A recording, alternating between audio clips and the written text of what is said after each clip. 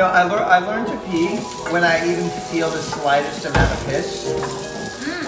Because I heard that it's really unhealthy for your body to hold it for too long. I mean, yeah, but I don't even feel anything right now. I think I'm just built different. I mean, to be fair, women are built different when it comes to pissing.